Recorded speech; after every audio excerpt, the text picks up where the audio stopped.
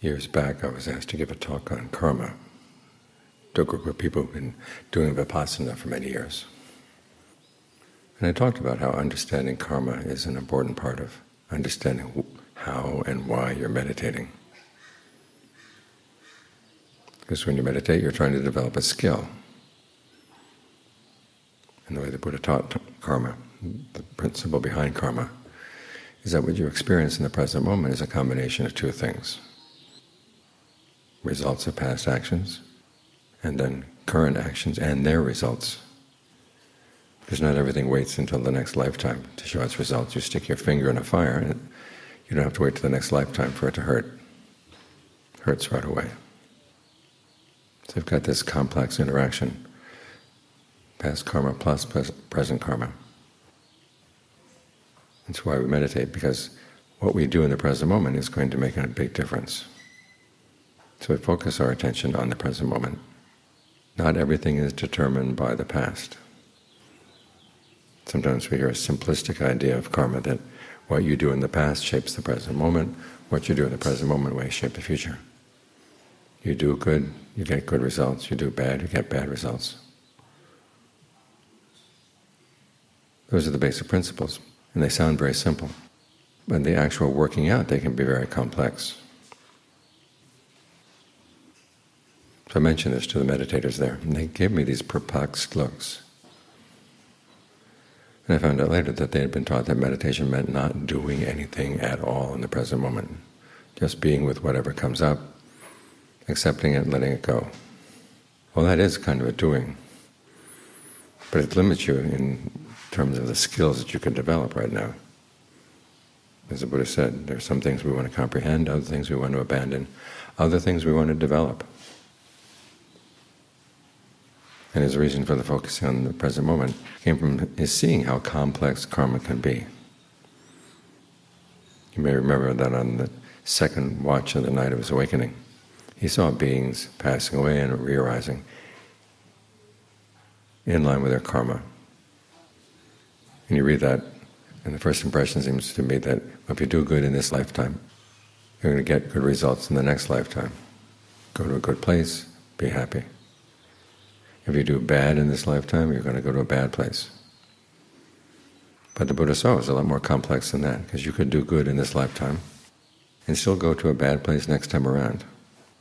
In cases like that, he said, it's either you had some past bad karma that was stronger, or you changed your habits before you died, you started doing bad things, or at the moment of death, you developed wrong view, deciding that all that good you had done wasn't worth it. Sometimes people are in a lot of pain when they're approaching death, and they feel, well, I've done all this good in my lifetime and it hasn't done me any good for this disease. And they change their attitude, develop a wrong view, and that wrong view can pull them down. And that doesn't totally erase the good that they've done in the past, it simply delays it. But the delay can sometimes be very long.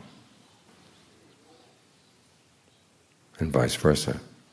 Someone can do some bad things in this lifetime and still go to a good place next time around, either because they've done good beforehand or done good afterwards, or developed right view at the moment of death.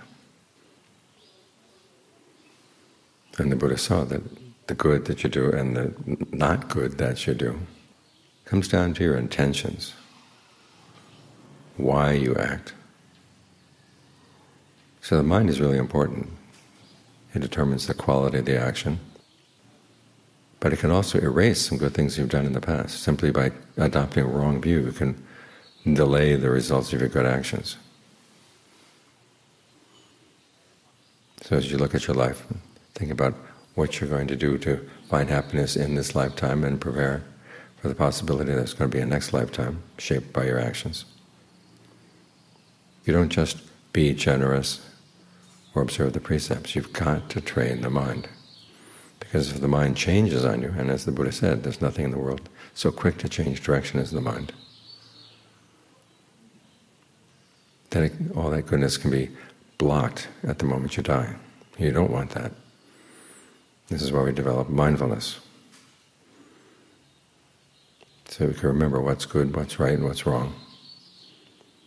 and hold that in mind and not let our emotions or our moods push that knowledge away.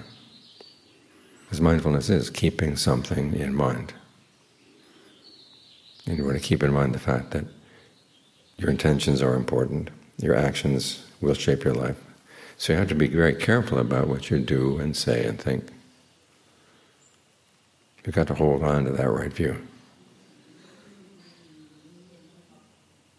When the Buddha says mindfulness is a governing principle, it's not just watching things arising and passing away.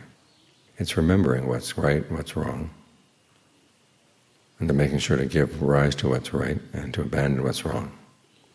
And you want that mindfulness to be really strong. That's why you want to develop to the point of concentration, where you can stay focused on one thing in spite of the disturbances around you.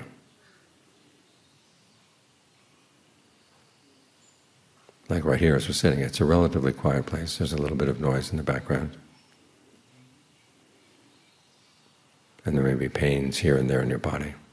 But you have to ask yourself, where can I focus that will get the best results, now and on into the long term? You focus on the breath, which means that you have to pay no attention to the other things. They're there. It's not the case that your ears grow deaf or your body gets numb when you get concentrated. It's simply that you don't lift your attention out and focus it outside. You focus it right here in spite of everything else that's going on. Because think about it, when you're dying, there's going to be a lot more going on. If you're in a hospital, there will be all the beeps and noises in the hospital, and other people coming and going up and down the corridor. And then that on top of the fact that your mind realizes it can't stay in this body anymore. It's got to go. So you want to maintain your focus, maintain your determination that you want to go to a good place where you can continue practicing. And you believe that the work that you do right now as you're dying, and trying to keep the mind under control, is really worthwhile. Some people think that as you approach death, well, there's nothing more you can do, so just get yourself shot up with morphine, painkillers of some kind, and relax as best you can. Because there's nothing you can do. Well, there's actually plenty you can do to maintain your right view and to keep your focus solid and strong as all these other distractions threaten to pull you in their direction. Of course, the opportunities that will open themselves to you at that point will depend not only on your having meditated, but also on the times you've been generous, the times you've been virtuous. Which is why the Buddha recommended a complete course of goodness, not just meditation, but also generosity and virtue. That way your mind is under control, and you have good opportunities that are waiting to open up for you.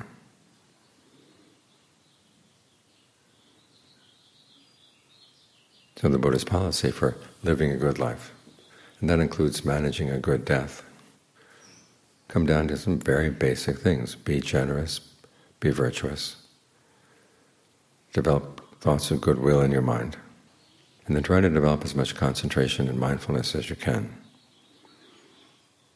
ultimately leading to discernment, a discernment that sees when the mind moves in certain ways it creates suffering, so you don't have to move that way anymore. When it moves in other ways, it creates the path to the end of suffering.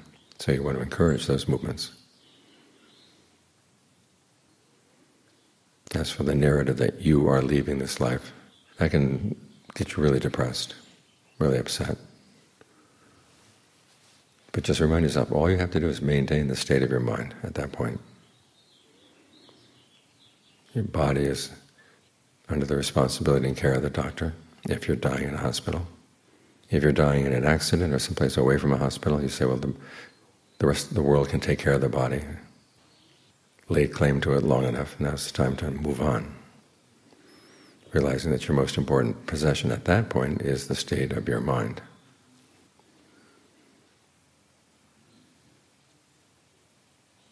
We read so much in Buddhist teachings about how the important place to focus is the present moment.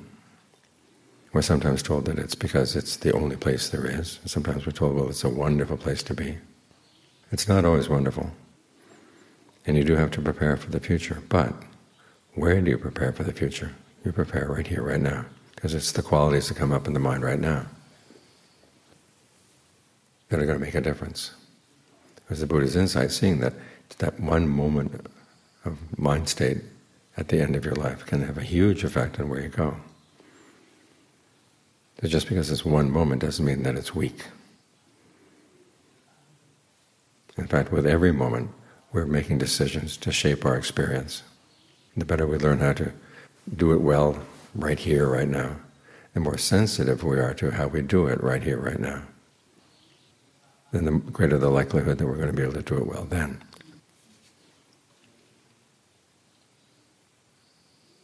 So make sure your goodness is complete. That way the good opportunities will be open to you.